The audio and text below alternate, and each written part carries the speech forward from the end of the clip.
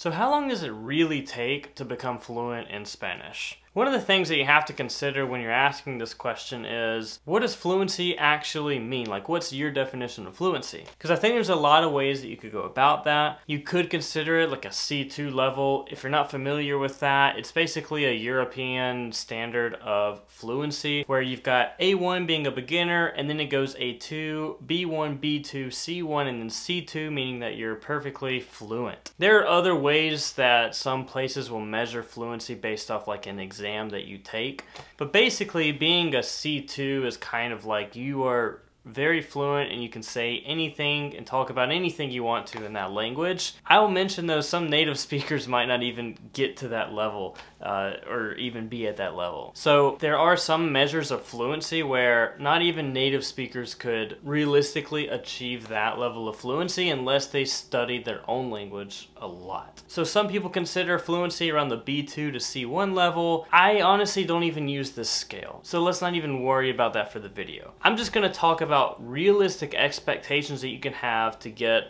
to where you're having conversations, to where you get a feel for the language, to where you can pretty much say whatever you want, and then to where you don't even have to try to understand things and you can just pretty much say things without having to translate every other word, and then you can eventually get to the point where you just can improve your accent a lot more. So I want to mention what fluency, or what being fluent in Spanish, for example, means to me. I believe that you're fluent when you can understand most of what people say to you. It doesn't require a lot of effort to form sentences, meaning that you're not trying to go, I want to go. You know, you're not having to translate every other word in your it. Simply, you can just go, quiero ir, like I want to go. Or if I wanted to say something more complex, like, hey, yesterday I went to the store, but I didn't buy everything that I needed.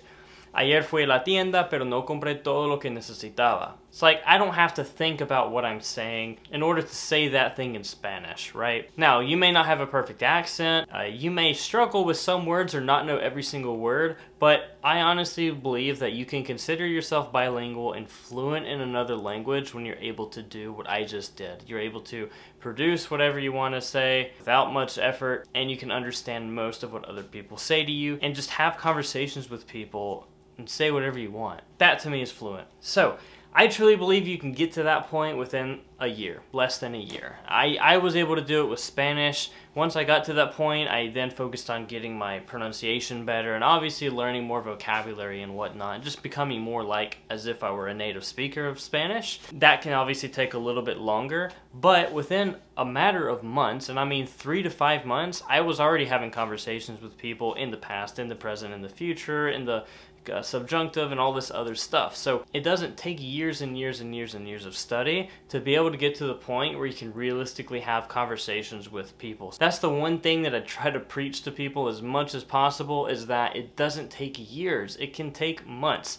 Now, I'm not saying that, yes, you can become perfectly fluent within a matter of months and all this other stuff. No, you're not going to be sounding like a native speaker months from now. It's just not going to happen. You're also not going to be fluent in a month either. You may get really good at Spanish or whatever language you're learning within a month. Yeah, that's realistic, but it doesn't mean that you're going to be talking like a native speaker, or you're not going to be talking easily within a very short amount of time. I'm sorry. Realistically though, I believe that within 2 to 3 months, you can be having conversations. Yes, there are going to be conversations that you struggle to have maybe you have to translate a lot of words still, but there's going to be a lot of stuff that you're really comfortable with in that language and you don't have to translate it that much either. You should be able to, I believe, within 3 to 5 months, conjugate in most of the verb tenses. So, you know, past and present, future, conditional, even getting to something like subjunctive, the more complex stuff. I think that you should make it a point to get there as quickly as possible. So I really feel like the first month or so of learning a language is like the getting a feel for it phase. You're trying to figure it out. After you kind of get a feel for the language, you're like, okay, I kind of am starting to get how this works.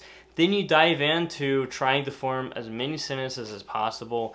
You're trying to learn all of these different verb tenses like I mentioned before, so that once you're comfortable and once you know these different verb tenses, after a couple more months, you're able to actually talk to people and have conversations. How do I know that this is actually a real thing? It's because I've coached so many people. I've had so many students in my program talking in Spanish, and I mean, not talking like a robot, not saying just, hello, my name is, and hello, it's 54 degrees outside. I mean really talking about their day, telling stories, talking about what they're gonna do this weekend, talking about what they wish they had done before within just a matter of months. That can happen. I've seen it happen, and I did it myself. Don't buy into the whole traditional methodology that you have to sit in a classroom for years and years in order to become fluent, or even just get to a point where you can have conversations in a language.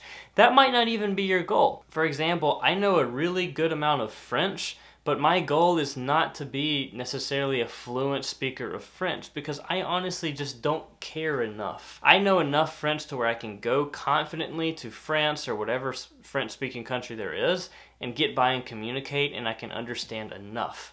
I really just don't feel like putting in the effort that it takes to become fluent. I know that I could, and I could do that within a matter of months if I really wanted to, but it's just not a priority for me. I don't have the why. I don't have a good enough motivation to do that. So you can just have a goal of like, hey, a few months from now, I think it would be cool to be speaking in Spanish and be able to. And then maybe along the way, you get more and more passionate about the language and you want to become more like a fluent speaker. That's awesome. That's what happens a lot. But you can get to the point that you're trying to get to where you're having conversations really quickly, a lot quicker than most people think. I truly believe that the reason people can't do it quick enough is a lack of proper methodology. If you want to hear more about my methodology and what I specifically focused on in order to become fluent within the shortest amount of time possible, I've put everything together into a free training. It is specific to the Spanish language, but it's basically how you can learn Spanish and become fluent in under a year. If you're interested in seeing that, click on the link in the description below, and I think you'll get a ton of value out of that. You'll also hear more about my Spanish program at the end if that's something that you were looking to get more information on. Anyways though, learning a language is a lot like climbing a mountain. It's a lot harder on the way up, but once you get to the top, you've got a feel for it, you know all these different verb conjugations and whatnot. The way down is so much smoother, it's quicker, you feel a lot more accomplished by the time that you're on the way down that mountain. So think of learning a language like that. Remember, most of the messages I get are from people that are frustrated. And I'm telling you that just because you're frustrated or stuck on something is not a reason to stop. You'll get to start parts on that mountain that we're talking about where it feels like you want to just fall off. It feels like you've done so much work and you're stuck and you don't know where to climb now. You've got to find a way to keep going, and I promise that you will get there. So many people have done it before you. If other people can do it, why can't you do it too? So hopefully that gives you a little bit of insight as to my thoughts on what fluency is and how long it can take to become fluent. I really believe that it can be quickly, and that's why you see a lot of people on the internet who do it so quickly. Now, everyone can learn at a slightly different pace, so maybe something that you struggle with, someone else got really quickly, but that person might also struggle with another concept that you found really easy. So don't get discouraged and don't feel bad when people on social media seem to be really good and really fast learners, because that's just it. It's social media. It's people post the best part of their day and the best part of their language journey. People don't always post the worst part of their day on social media. So don't start comparing your Spanish to other people's Spanish and all of that. Just do your thing, stay on your path, and set goals, right? So like, for example, my goal with French was like, hey, I'm gonna study French for 1 or 2 months, get really good at it, and then that's probably it. You probably, hopefully, have a better goal than that with Spanish, which like I did, where you really want to be fluent. You want to understand the songs, and you want to be able to go to the Spanish bars and talk to people and meet all of the different, you know, people. I wanted to meet girls personally, and it worked out.